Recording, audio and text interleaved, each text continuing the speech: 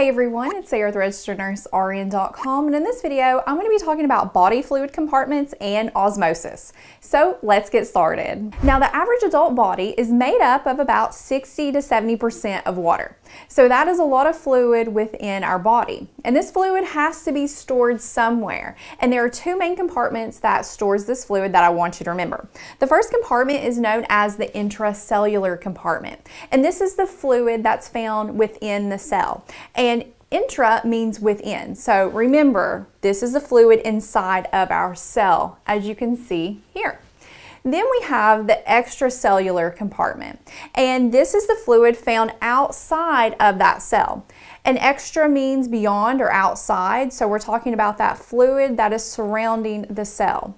And it is made up of the intravascular fluid, which you can see here. This is also referred to as the plasma. Then we have the interstitial fluid, which you can see here in blue, and it's just hanging out around our cells. And then we have the transcellular fluid. So now let's take a closer look at these body fluid compartments, with the first being the intracellular space. So again, this was the fluid found inside of the cell, and this space actually accounts for 2/3 of our body water. So most of our fluid is inside of our cells. And then there's the extracellular space, which again is that fluid outside of the cell. And it accounts for 1/3 of our body water, and it includes the fluid compartments such as the interstitial fluid compartment. And the interstitial fluid compartment is the fluid that surrounds the outside of our cells. And this fluid plays a very vital role in helping be a medium for electrolytes and other substances to move to and from the cell to the plasma with the assistance of the capillaries. And the intravascular fluid compartment, which again is known as the plasma, is the fluid found inside the blood vessels, which contain so many important substances like electrolytes, blood cells, and so forth. And then lastly, we have the transcellular fluid compartment. And this is actually the smallest compartment, and this is the fluid that is found within certain body cavities, like the spinal fluid, the fluid that surrounds our heart and lungs and the joints. Now it's important to note that these compartments are really all interconnected with their own amount of water and electrolytes, and they will work together to help maintain a homeostatic environment in our body. And how they do this is that they will shift water, electrolytes, and other nutrients around so we can keep that balanced environment. And they do this shifting through various processes in the body, with one of those processes being osmosis. Therefore, in healthcare, we can administer IV fluids, let's say, to this intravascular compartment to help expand it if we need to, or shift fluids around these compartments via this process of osmosis to help us correct fluid imbalances or other problems that can occur within the intracellular and extracellular spaces. So to help us understand how IV fluids do this, let's talk about osmosis.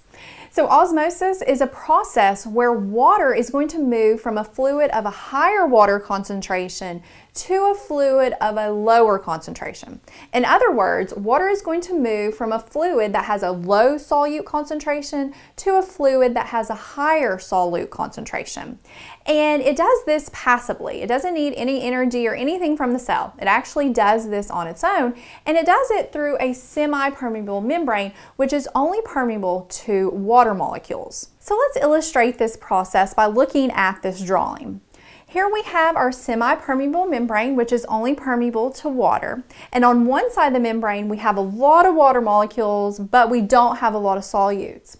And on the other side of the membrane, we have not a lot of water molecules, but a lot of solutes. So according to osmosis, what's going to happen is that water is going to move from a higher concentration of water to a lower concentration of water.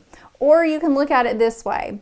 Water is going to move from the place where there's not a lot of solutes to a place that there are a lot of solutes. Now the big takeaway I want you to get from osmosis is that this process is highly influenced by a fluid solute concentration.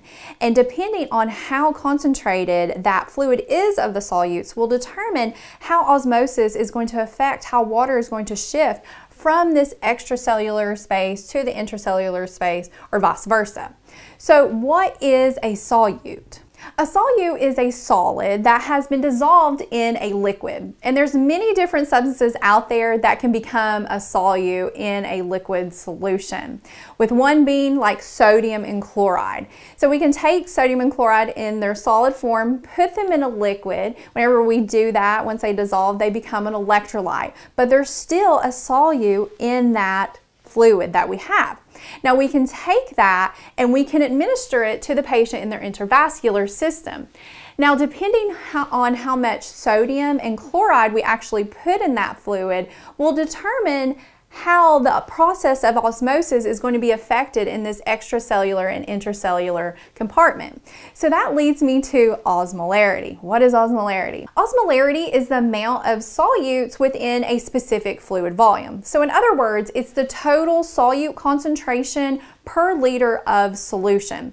So depending on that IV fluid's osmolarity will depend on how well osmosis is going to work within the body to shift fluid around these compartments. So we can term fluids as having a high osmolarity or a low osmolarity. So whenever a fluid has a high osmolarity, we're saying it has a lot of solutes in that fluid. Whenever something has a lot of solutes in it, it has less water. On the flip side, if a fluid has a low osmolarity, it has a low amount of solutes in it, meaning it's going to have more water in it. And in healthcare, we can use osmolarity to our benefit to help treat patients who are sick and need fluids replaced based on what compartment we need to treat and shift fluids around. We do this by administering various types of fluids that have different osmolarities or solute concentrations, which will move water in or out of these compartments. Okay, so that wraps up this video. And if you'd like to watch more videos in this series, you can access the link in the YouTube description below.